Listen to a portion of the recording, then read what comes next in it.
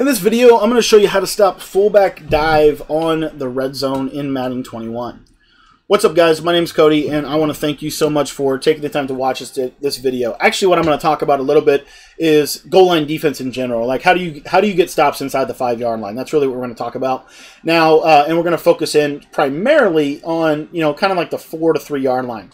Now, if you're new to the channel and you don't know what my channel is about, my channel is all about how to become a better Madden player. We do that through basically posting videos that are designed to teach you things like this, tips and strategies and tools and tactics that you can use to make you a better player. So if you are interested in getting better at the game, I would highly encourage you to go ahead and hit the subscribe button. It's completely free for you to subscribe, and in my opinion, it really will help you get better because you're going to know every time we release a video like the one we're about to show you.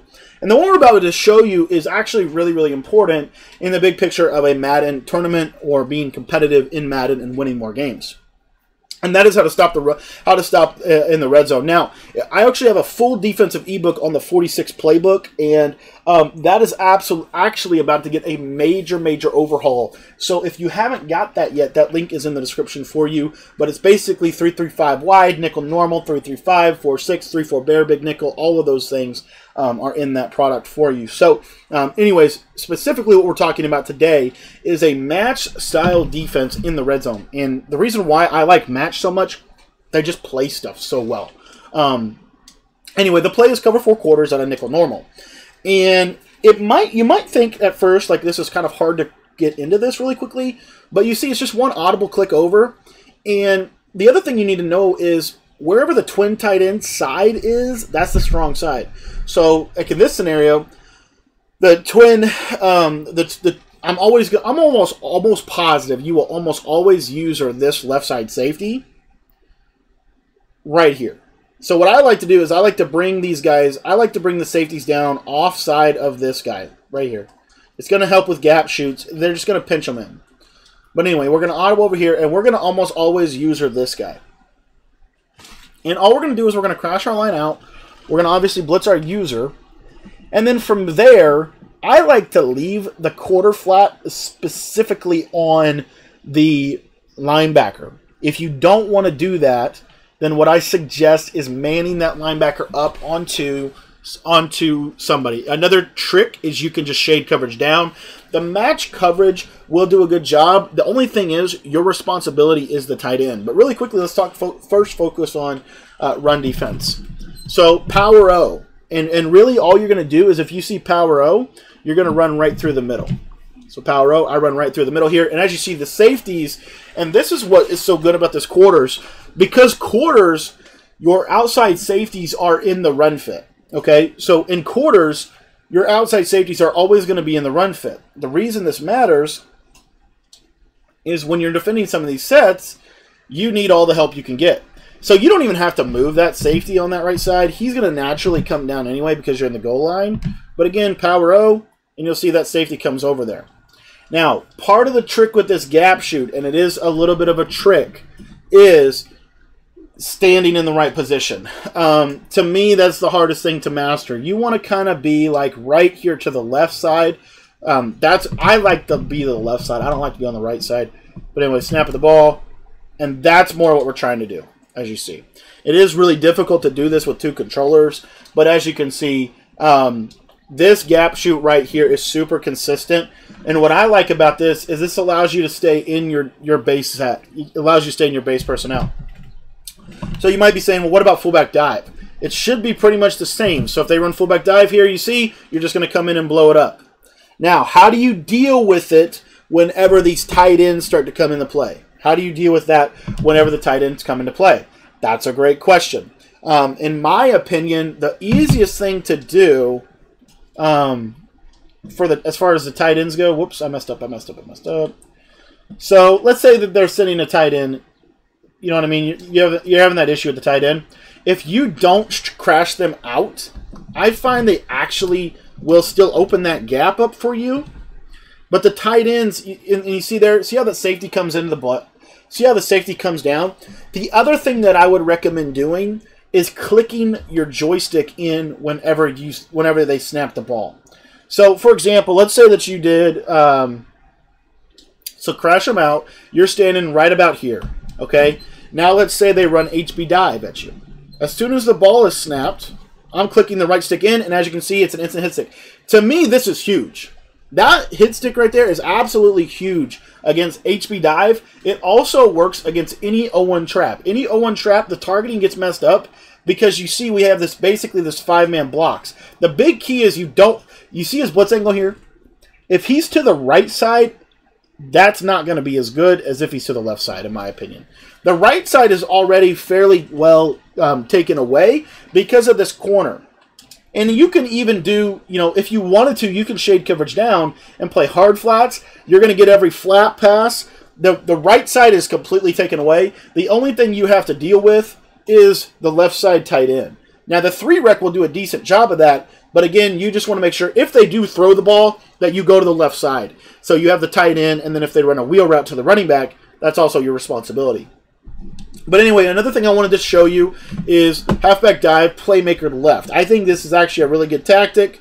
But anyway, playmaker at left, you'll see here, it's tough. It's tough to stop that run. It's tough to stop that run in the red zone. Now, if you're going all-out run defense, let's say you're going all-out run defense, okay? So you're literally not worried at all about the pass, okay? What I would recommend you do is I would recommend you blitz both of your linebackers, and then this left side corner, you're going to man him up on the tight end. And then the right side outside quarter, this guy right here, I would recommend shading down so that he's in a hard flat. Now what you'll see is you still have pretty much everything taken away on that right side, but the thing is now you have more blitzers, and I would also man align so that that corner gets over the top of the tight end. Now a playmaker to left dive, you see, is now blown up. This kills dive. It takes dive out of the possibility. Now, what we haven't talked about yet is what happens when they do this, when they audible to goal line. It's a great question. I'm glad you asked it. So when they audible to goal line here, a couple of things change. The first thing changes is we don't have to be super concerned. We don't have to be as concerned about the pass from goal line, in my opinion. But let me just show you the base defense. And this is for Power O. They run Power O. You run through. You see it works the same. It's exactly the same from a shooting perspective. There's nothing different. And as you can see here, you're wanting to grab the left side. You're wanting to grab the weak side safety. That's who you want to get. Now, what if they run Power O weak? Power O weak's not a bad call here. We are a little bit more weak to that side, as you can see there. But again, when you click the right joystick in, you might hear I'm clicking it in. That helps a ton with your gap shooting. It helps a ton with your run defense because it basically tells everybody to go. It tells everybody to go to the ball carrier. Okay, so if they run Power O, let's say that they run Power O here. Now watch what happens here. If they flip on you, which is probably what they'll do, and snap, you see that you still have it.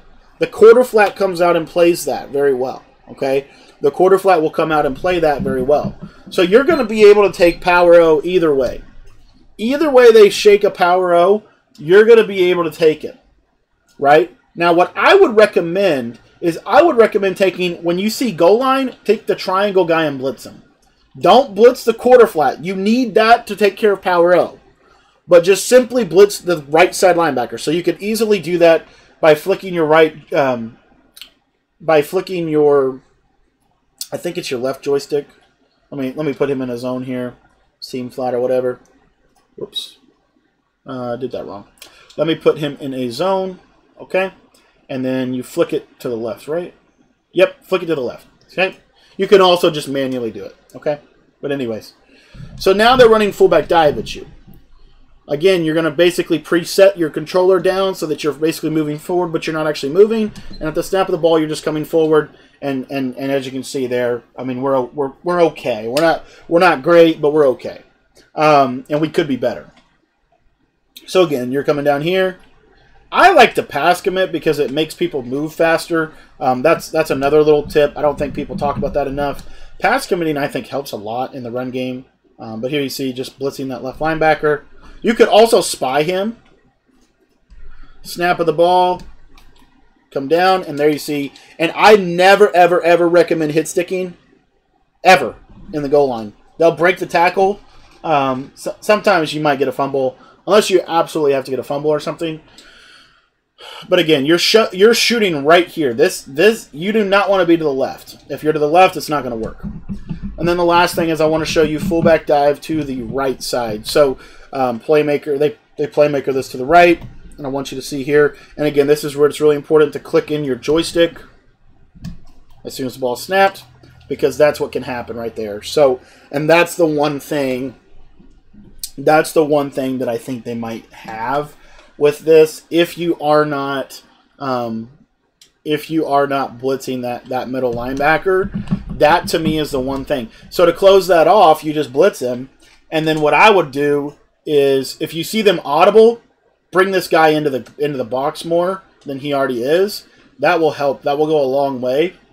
And again, it's an audible. They playmaker right, and now you see the safeties in the position. Now you see we're in position to take fullback dive. So we've now taken fullback dive away on the left and on the right. We've taken power O away now, and we're not blitzing everybody, right? We're not blitzing. We're really only blitzing, I think, 4. And even what I would do is I would even consider manning these guys up onto the tight end, just to help with the pass in a situation where you might think they might go pass. If you know they're running, don't do that. But if they might go pass, it's worth it to me to try to get a pick or something. But as you can see here, that shoot does work. You just have to make sure that you tackle with the X button and not the hit stick. If you try to hit stick, you're going to be really, really upset. You're going to be upset with me. And again, when they move to the goal line set, you can bring this guy right here. If you bring him right here, he'll shoot down on the fullback dive, and then you have the ability to come in, obviously, over here. And again, I like to man these guys up.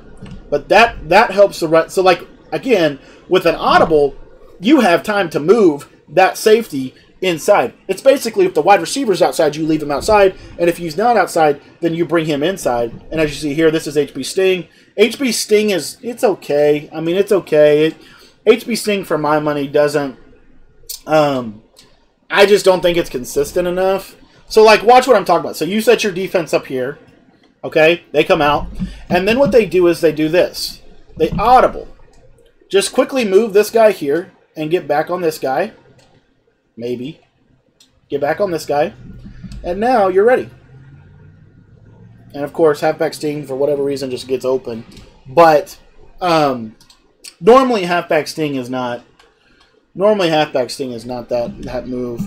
And again, you bring your guy here. I want you to watch how fast we can do this. Bring your guy here. You see that? And you hit circle once, bring him back. Come back right here, and you're ready to go. Okay? You're ready to go. And again, I think it's because we're not pass committing.